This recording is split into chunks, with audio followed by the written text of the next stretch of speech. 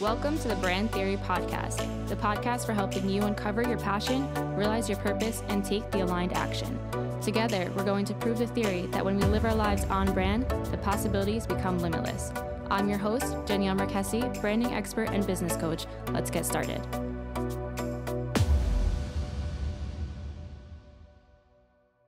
Welcome back to another episode of the Brand Theory Podcast. Today we have a super exciting episode with Sarah Thompson, a very fierce wedding photographer and educator who believes in giving a damn in life and business.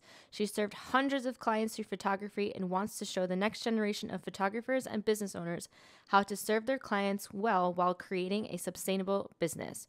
During this in-depth conversation about business and life, we touch on what authenticity really is and why chasing social media is not always where you should be spending your time.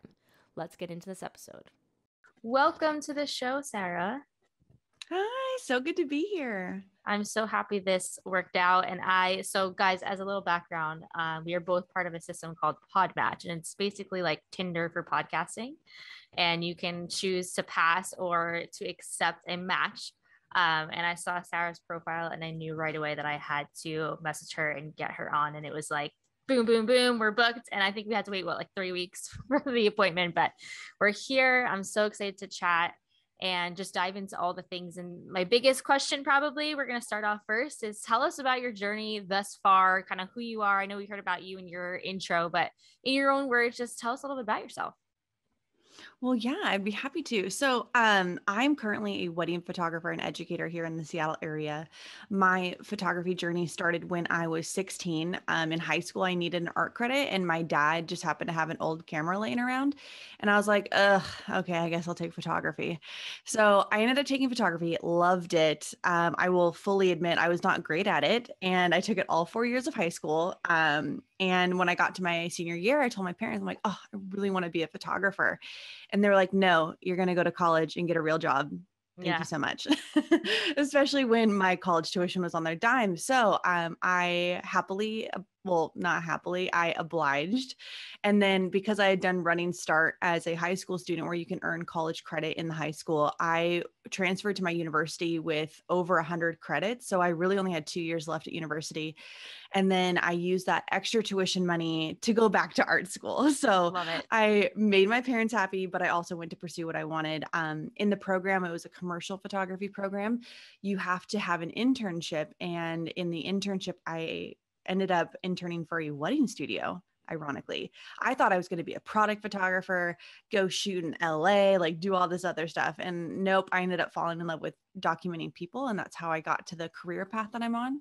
And I've been shooting now full time for 6 years, but I shot my first wedding in 2013.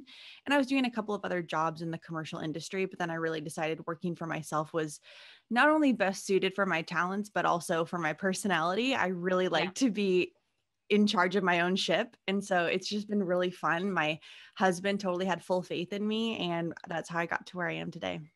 Amazing. I love that. So remind us again how long you've kind of been out on your own as a wedding photographer. So I've been full-time for myself for 6 years. Okay. So tell us about, I want to get into all the wedding things in a bit because I just got engaged. I have a ton of questions. But oh, girl, open book over here. Okay, great. But I want to talk about how you kind of built this business for yourself and what that was like. Were you nervous to go out on your own, coming from a background of parental figures who maybe weren't so into it at the time, even though you got the education and all that good stuff? So kind of what was it like to start going out on your own?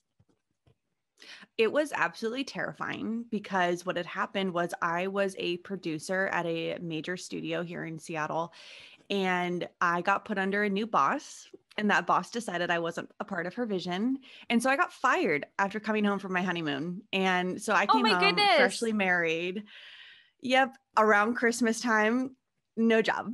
And I was just like, oh my God, what am I going to do? And so I was talking to my husband about it over probably the umpteenth bottle of wine while sitting in the tub. Yeah. And he was like, well, you're really good at the photography thing. Like, why don't you just keep, like, instead of side hustle, why don't you do it? And I was like, okay, I guess I can do it.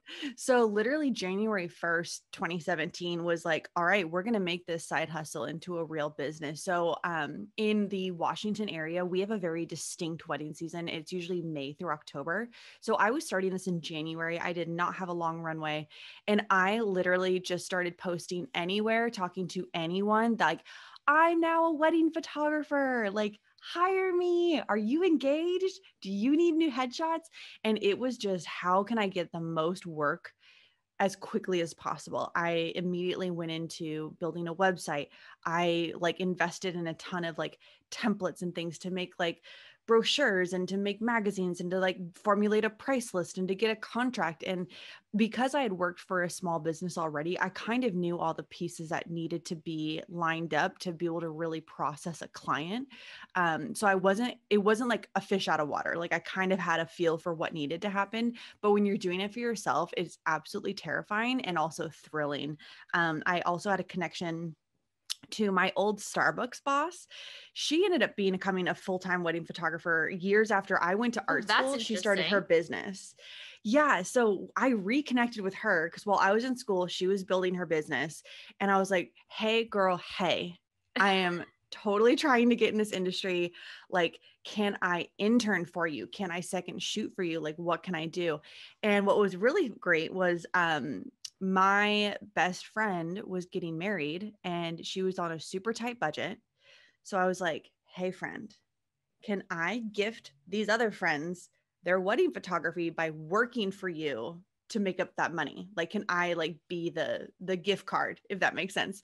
And she was like, yeah, that works. And I was like, okay. So I got to like basically second shoot for her for an entire summer. And then at the end of that, she was building an associate business. So it's like an associate instead of a wedding photography company is someone who comes in and they just shoot on the day of the wedding.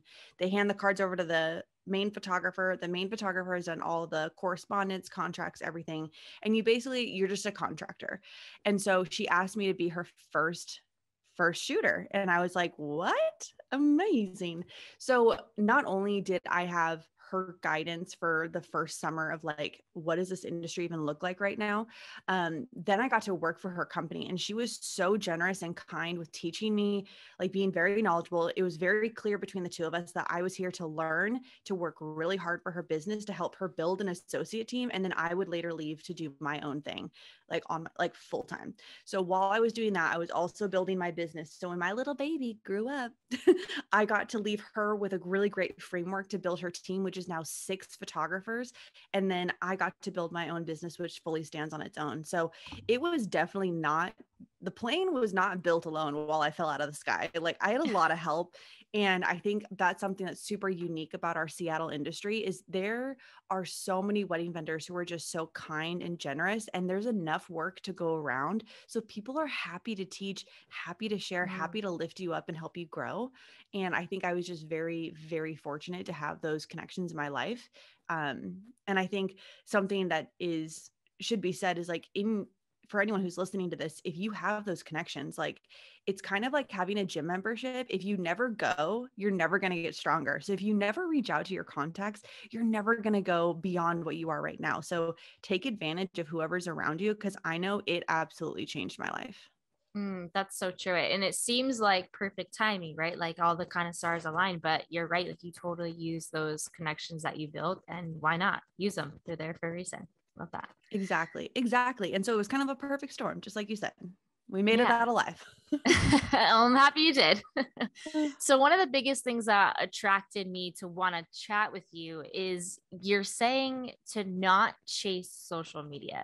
So, can you tell us a little bit about your journey of building your business through social media, how you utilized it, and how you got to this conclusion of we should not be chasing social media? Yeah, I think like any other business owner, like social media platforms are free for the most part. And so it's like, it's great advertising. Everyone's on them. You can reach new people. But what happens is like that is an entire audience that at no point whatsoever should you trick yourself into believing you are in charge of. So companies have algorithms because why? We are their product. So for them, they're running a business and our data is the product. So they're changing algorithms to get the most out of us. They're not here to help you build your business whatsoever. Like they're here to build their business. If if you happen to be lucky, then great. They'll use your story to make other business owners also come, because then that's more data for them. So I think once you have like a bigger picture of like, this is a business and I'm trying to build my little baby business under here, that just allows you to really let go of a lot of the woes that is like crying over the algorithm changes, having low engagement and all that kind of stuff. I was recently talking to my mastermind group about reels. And when you do those fun little silly dances and you have like the trending audio, yeah, you get a ton of views, you can get a lot of engagement, but have you gained any followers or any customers? No, you really haven't. But for people who create instead very authentic reels of like, here's some tips of how I run my business, or as a bride, here's some things you should be thinking about for your wedding. Like that will get more authentic engagement and granted lower numbers, but you might actually make a real connection. And so I think what's the problem is like people just, we're always chasing these vanity metrics. Like we think that millions of followers is going to make us happy, fill the void, fill our paychecks, like all that stuff. And it's just not true. And when you think about no matter how big your following is or how many people engaged with something, imagine like taking a photo, standing in front of a stadium and being like, everyone, look at my photo. And then like thousands of people are like, yeah, that is what the internet is like. And we forget what it is like to think about 1,000 people looking at you and looking at this thing that you made. Like that's terrifying. But for some reason on a phone, it's like never enough. So in a way, like I think we shouldn't be chasing social media because social media has taken out the reality of like human engagement and what that means. Like if your work or your message hits one person and you change a life, like that's pretty revolutionary. And we've been fooled that it is never enough and you've got to get the next person and the next thing and the next mountain and the next climb. And you're never, ever happy because you never get to the point where you're satisfied and content because you keep playing the game. So once you realize what the game is, then you can honestly just let it be a game and be fun because you have a business strategy over here that's actually going to grow your business, get like pay the invoices, buy like do whatever you want with your money, Yeah. but like not over here. You got to be over here. That, yeah, just a little speechless of that because that is everything that I've been trying to explain, or I guess comes to the conclusion of myself. Because I definitely have got caught up in the game and the followers and the likes and the engagement and all of that kind of stuff. But I would say this past year, I've kind of adopted the attitude of let me go back to teaching and let me not care about the likes and all that kind of stuff. Because I never really truly cared about it, but you get caught up. I definitely get caught up in my profile has to look a certain way and I have to do this, but I'm in a sweatshirt all the time. Why am I going to try to fake it even with my looks on social media if I can just come across as so authentic through my reels or through TikToks, through stories, through posts? That's what's going to resonate with the audience that I want to work with. So everything you said is a big yes, but was there something that happened that made you come to that conclusion, or is that something you've always been really self-aware of? No, it distinctly happened for me during a workshop called All You Witness, and it's hosted by two wedding photography husband-wife teams, and then Win Wiley, who, if you know Patagonia on not the company, but Patty Gonia, the drag queen for the outdoors. Yeah, I do. So that's Win Wiley. He also was a wedding photographer before he became Patty. And so he hosted this workshop with these two other couples. And it's called All You Witness because what they did is first of all, we showed up and they said, do not bring your cameras, do not bring your laptops, leave your phones in your room. We are going unplugged. And so for a wedding photography retreat, that was like extremely abnormal. But we all show up, and what they did is we really broke down the history of wedding photography and what wedding photography really means. So the photos you're shooting are going to end up on someone's funeral page. They're going to end up on a deathbed where, think like The Notebook where she's like lying in the bed and he like comes to her and it's like maybe they had their wedding photo on the little end table. Like these photos are heirlooms and they are a family legacy for an event that of which you would have no other invitation other than to photograph and to document and to bear witness and to give back those memories to a couple to have forever. So this philosophy of like really understanding the heart of why we do what we do, just made you see through all the crap. And what was amazing was we all like submitted 3 photos to have quote unquote critiqued. So people are like posting their favorite stuff and they're like, you have a lot of pride and a lot of ego seeing your images up there in front of everyone because you're like, oh yeah, I'm hot shit. But really, what they did is they were like, yeah, this is a really trendy photo, but have you ever seen someone do this in real life? Like unprompted? Have you ever seen a couple do that? No, you haven't. And so it was, why are we manipulating our couples' stories for our own ego and our own art's purposes when really that's not them and we're not honoring who they truly are? Since that workshop, it really just changed my relationship with social media because first of all, they made you delete Instagram from your phone for the week. So you had no contact. And like, it was the most freeing experience. Like I connected like with the other photographers, like as people before I ever saw their work, their following, like what they're doing outside of like this small space in the middle of Colorado in the Rocky Mountains. Like you really got to have this personal experience. And when I left and I looked up these people, I was like, I was talking to that person. What? And I'm talking about people who photograph like celebrities. Like I was just like blown away. And what I realized is that social media is now the antithesis of what it was created for. We are not connecting on this thing. We are doing everything to just prop ourselves up because human beings are very egotistical. And that's also what's polluting my industry. So if I can be a small voice, it'd be like, hey guys, let's get real on this thing, and not be chasing that, not be in the game. I think that's just beneficial, not only to me, my work and my couples, but I think as like, being the uncool kid in the cool kid clique, I think that like that is kind of what people are craving. Like we're sick and tired of like the fakeness and the curation and all that stuff. So yeah, that was the pivotal moment for me when I realized what was the true depth of what I was doing. I love it. It's such a good story. And I love how it came from an experience of just human to human action.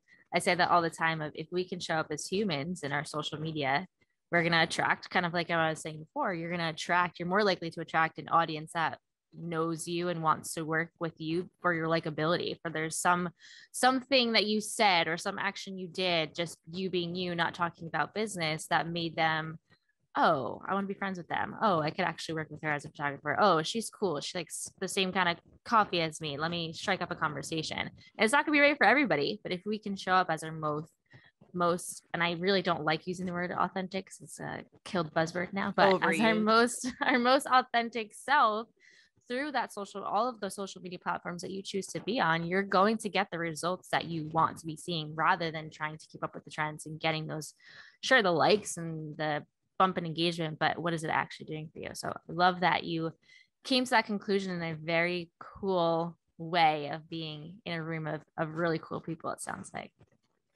It was pretty wild. Yeah, I love that. So how do you market yourself right now? So you use social media, but what do you use other things, and how do you use social media currently?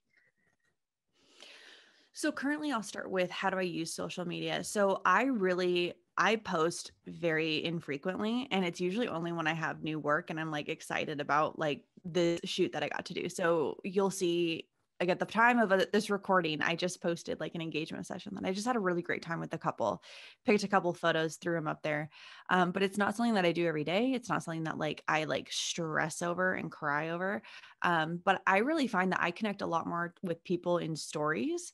And so for me, it's literally just getting on there and being like, yo, this is what's going on. This is what happened yesterday. Or talking about real, like current events. Like currently in our country, we have a lot of issues going on. A lot.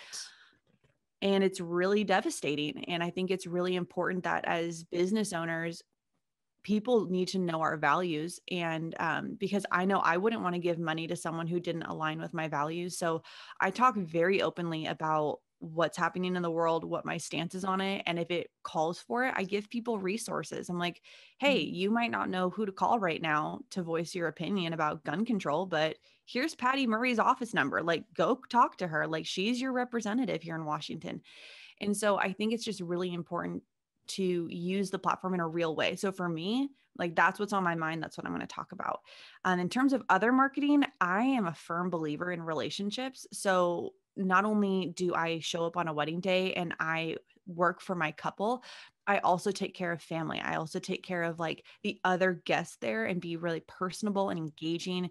And you know what? Like if Aunt so-and-so really wants a photo with the bride's mom and all of her siblings, then I'm going to make it happen, because that little honoring of their story will serve me so much longer than anything else I do that day. So that auntie might see one or two other photos that I take that day, but she's going to be hunting in that gallery for that photo because that meant a lot to her. So for me, it's like, how can I serve your families well? Because if the couple is super hyped about a photographer, but that photographer is a dick to everyone else at the wedding Mm, because they're just focused with their ego and their art and doing the couple stuff, that is not going to serve them long term, and that's going to catch up with them. But I can tell you that like being a great person and a kind person and a generous person on the wedding day, no matter how stressful, what's happening with the weather, anything else that's gone wrong, it just takes you so much further. So word of mouth has been an incredible marketing tool for me. And then I do have an email list. So on my website, a popular thing that I do every season is mini sessions, because a lot of my couples grow up and they make families and they want photos of those families.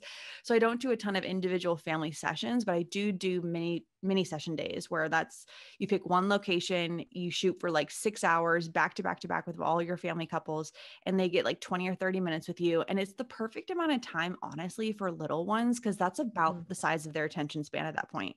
And so email marketing, word of mouth, and like a little bit of social media, that's about it. I stopped doing Google ads just because right now we're in the really heavy booking season for Seattle wedding. And so it's like the cost per click is really, really high. So I'm like, we're going to, it tends to be a balance. Like I'll lean on things that I know will work a lot better than others, given the time frame of the year and knowing that I typically book out 12 to 18 months. So in this 6 to 12 months, I don't really need a ton of extra weddings. I've almost fully booked for the next 2 years. So I really can kind of like pump the brakes and not overspend on my ads. And so as a business owner, the more years that you do this, the more you're going to learn that about your business, the ebbs and flows and what actually works and what doesn't. And I think what's hard is people are like, "Oh, well, what do you do? Because you're so successful." And it's like, it's the same with social media. I just found what worked for me. And I think that that is a really hard pill to swallow, because everyone just wants the magic formula and they don't realize that they are the magic formula. Like, what works for you? What feels authentic to you? Like, do you want to get up and make reels every day and learn a new TikTok dance? I don't know. If it works for you, that it works for you. But that's just not going to be my jam. Yeah. The last part of what you were saying is what I was planning on saying is I think there's this experimental phase that you go through in the first couple of years of, okay, what do I do?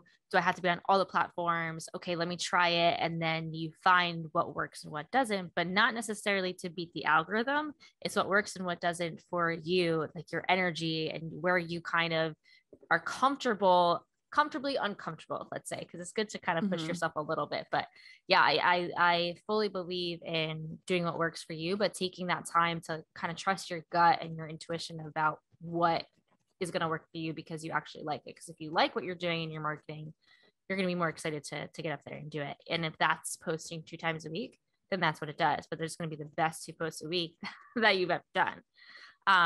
When you're talking about, go ahead. Oh, I was just going to add, I should also say that SEO is a really big tool because it's free. It is Yeah. $3 and you can build up your website. And so one little hack for wedding photographers particularly is I know that a lot of like wedding magazines will want you to advertise with them, which is cool. But if you submit a wedding to get published, that is usually free, and they link to your website and that builds a backlink to your site and you didn't have to pay for anything. So like there's little tricks and hacks of like, okay, I want this connection, but like I don't want to pay for it. And so, and I think that that's justifiable because small businesses, we do not have big ad spend anyway. So there's like things like as you learn the ropes of your industry, whichever industry you are in, like try to find those free things to do first, because if you can build those really highly, again, that's something that you're in charge of, you have control over. Like I know what's on my blog, I know what's on my website, I know what keywords I'm targeting, I know who I'm attracting. But if like the people who I paid to advertise on their website totally change and then they have my money and it's now advertising to things I don't want, I don't have control over that. So for me, as an Enneagram type 1 Virgo perfectionist, I say keep as much control as you can. I agree with that as well.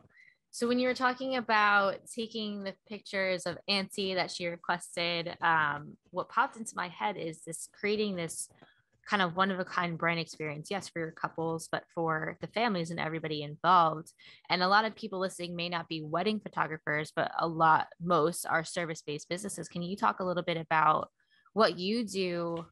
And that was kind of one example, but what else you could do or suggest to I'm so sorry. That was my that's, cat. that's okay. We're all the pets here. Bring her on, bring them on. Can you suggest what else to do to kind of create a very unique brand experience that's unforgettable and then kind of keeps people referring you out? Yeah, I think there's a little bit of timing that goes into it and then just a lot of heart. So as long as you really care about what you're doing and who you're doing it for, that authenticity is just going to shine through no matter what. So for me, part of my unique brand experience as an example is the day after a wedding, I've imported all the images and I always do what I call a mega preview. And so it's usually at least 100 images that I edit right away. And it's from all parts of the day that get delivered to the couple within 48 hours of their wedding, because they're on this high of like, oh my gosh, this just happened. This is so crazy. Oh, I hope we got a good photo. And then when you just hand that right to them and it's theirs to post, share, send, do whatever they want, that puts them on cloud nine in the sense of like, wow, what a great service. I didn't have to wait. These are high quality. I'm so excited. And it just makes them feel so confident in their investment in you. And the same thing is like, if I know that particular family members asked for a certain photo at that wedding, I put that in the preview. So they know that I'm thinking about them. So that's an extra little like, ooh, Sarah thought about us. And then at the end of my like timeline of working with my couple, so I've sent the final gallery. It's now time for me to ask for a very nice review. Hopefully, I send them a personalized thank you gift. So it's like, thank you for investing in me. Thank you for inviting me to this day. Thank you for trusting me with this day.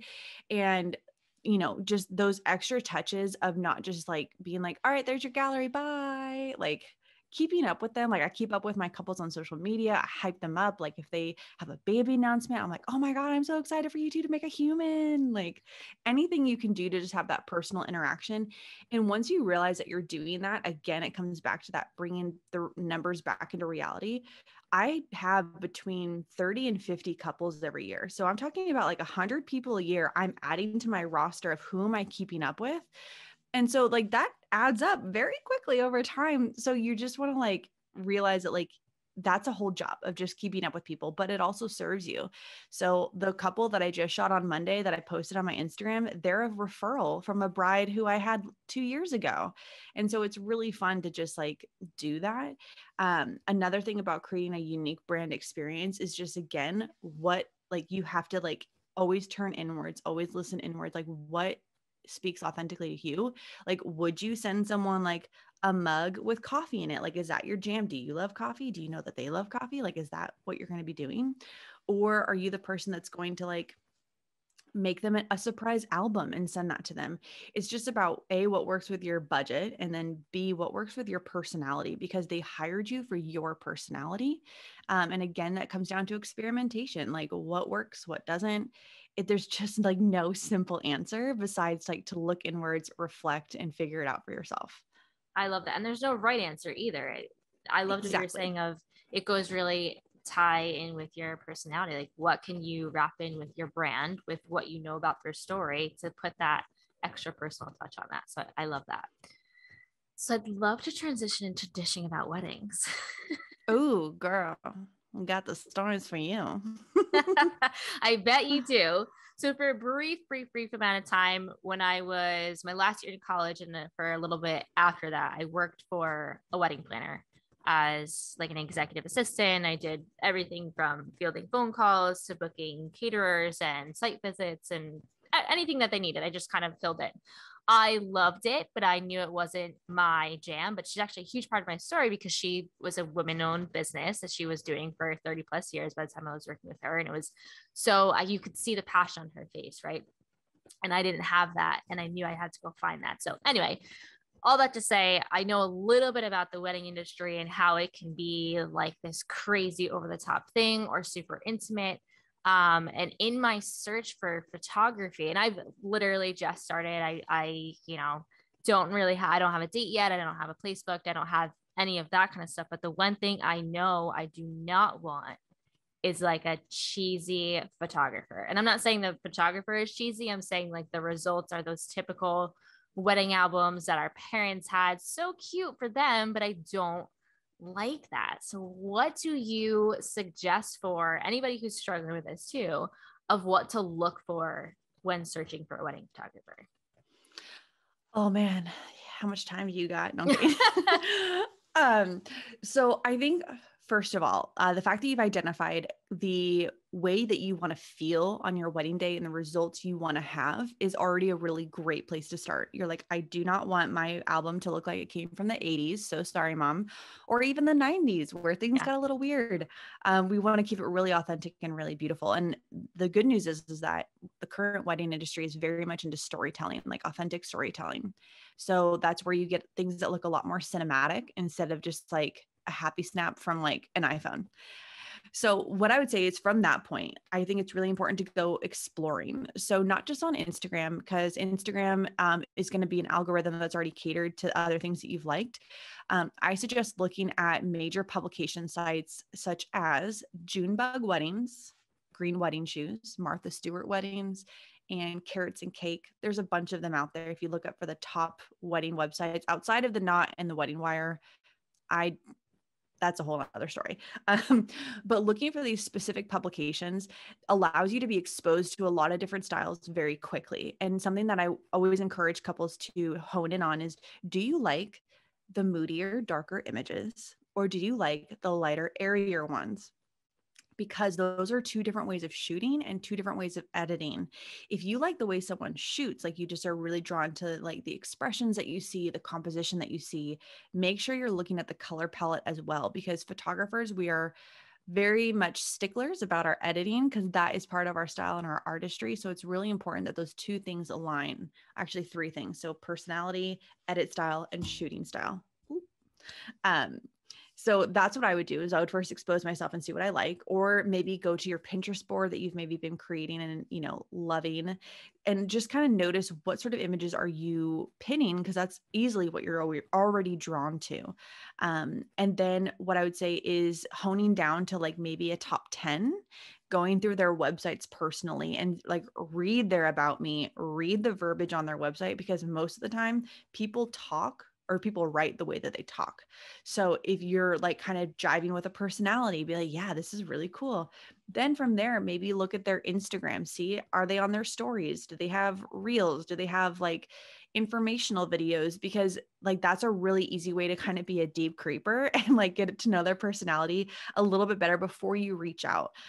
Always consider your budget when it comes to falling in love with someone, because if you have a $3,000 budget, but you fall in love with a $10,000 person, that's going to be a really big like bridge to gap, or gap to bridge. Wow, I have such great words today. And so just really being mindful of those things. So it's kind of like a little bit all at once. You kind of need to be considering these factors all together, and then really having the one-on-one interviews with at least 3 photographers, because you want to ask them things about like their contract. Ask, how do you work with me and my spouse? How are you going to work with our families? What happens if you can't make it that day? What about COVID? What about like, it's really important to just get all of those questions answered. Typically, if you do ask kindly for it, I know I'm willing to share a contract with someone prior to them even agreeing to sign, just so they can read through it and feel really confident in it. I also say that I'm an open book and they can ask me anything. So as long as you have someone who's really willing to connect with you and answer all those hard questions, that's someone who's really willing to work with you about your stuff. And then just again, continuing to ask for maybe full galleries. I think there are some photographers who pick and choose what they share. So they cherry pick their best images, but maybe they're an incredible portrait photographer, but they aren't very good at details or at family photos. And that is a big part of your wedding day. So asking for full galleries is also very important. So you know what a full wedding day looks like from this photographer. Love that. That's such great advice. Thank you. And Yeah. as Oh, yeah. clients, what are some things we should definitely not do? Do you have any worst client stories that you could share with me to not do? I mean, I will say I've been very lucky. I have been very lucky. I do not have a lot of bridezilla stories whatsoever. But I think some things that become red flags as clients to your photographer is asking for all of the images, aka all the raw files. A raw file is basically when we take a photo, that's the thing that's written onto our SD card. And that file is not a completed piece of art. And what your photographer does is we take hours to go through the thousands of photos that we've taken of your wedding day, and we get rid of all the bad ones. So that unflattering angle that you were really worried about, we may have accidentally snagged it, and it would be nightmarish if we sent it to you. And we don't want you to have that image of yourself on your wedding day. We want you to see the best of the best. So don't ask for the raw files. You're probably not going to get them, and you really don't want them. And you probably don't even have the software to process them. Two, asking the person to change their contract for you. Hmm. Unless it is an extenuating circumstance, which is very, very rare. A contract is in place to protect us and to protect you. And so just the same way you can't go to iTunes and be like, hey, can you change your terms and agreements for me? It's really easy to want to do that to a small business because it's one person, but it kind of starts off on the wrong foot, because then we feel like you're going to be nitpicky about everything else down the Yeah. line. Um, and then I would say, talk to your photographer about the photos you've been dreaming of, but please do not provide a shot list of 200 images. A lot of the things that you're thinking of, we already take care of. So you don't need to write down ring boxes, photo of the bride and groom, photo of the bride with her mom, photo of the groom with his dad. Like, that is all very standard. We want to know about the very unique things that you want to shoot. So it's like, do you have a niece who's like the light of your life and you babysit her every weekend and she's just like a daughter to you? That's what I want to know, because that is unique to your story.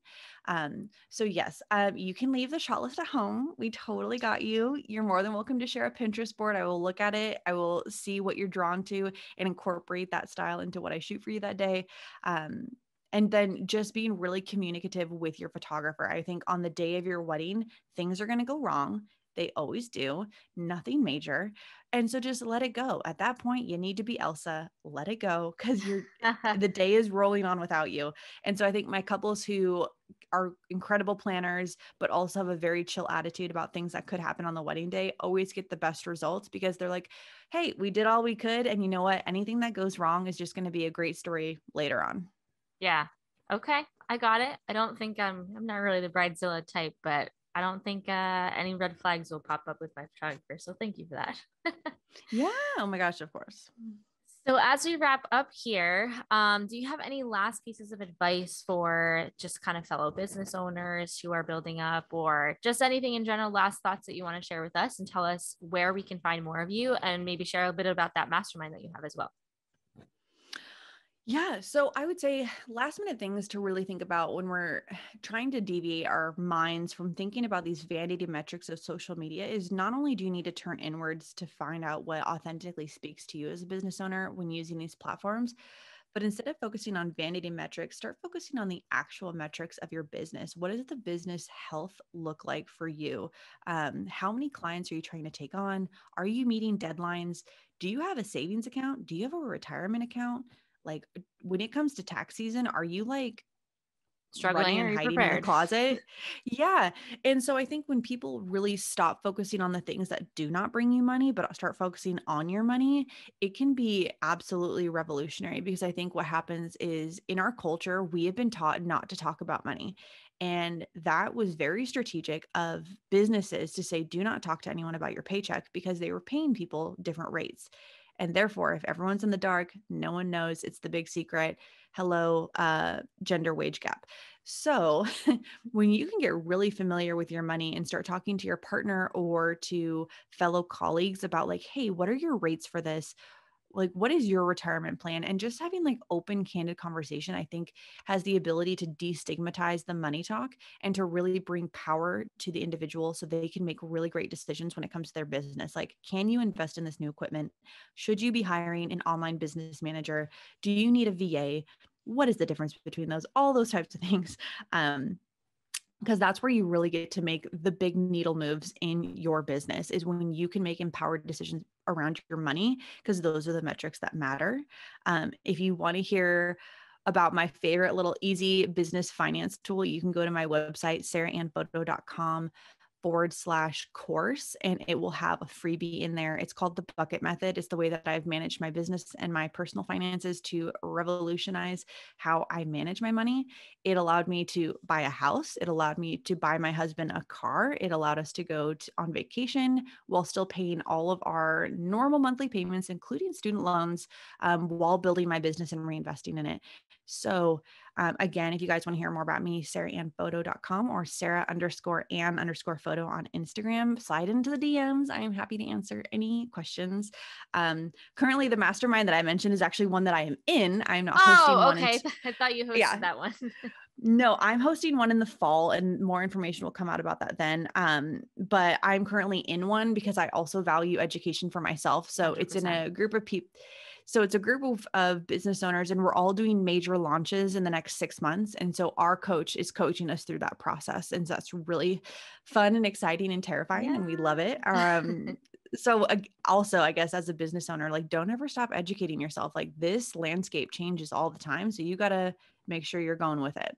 Yeah. And it's just good to go through those trenches with other people, and entrepreneurship can be very lonely, but it doesn't have to be. So I've been a part of many masterminds in the past, and they're the best. They're so great.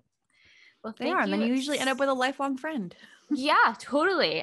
I have some really good friends that I made in the Canadian area, the Canada area, that I haven't gotten to see in 2 years. And we've gotten to this point where it's like, if we call each other, we have to be prepared to be sad, because we miss each other so much. And texting is one thing, but then seeing their faces, it just, but anyways, all this to say that the connections are so powerful in these groups of people who are just working on the similar goal of building the business to the best that they can be.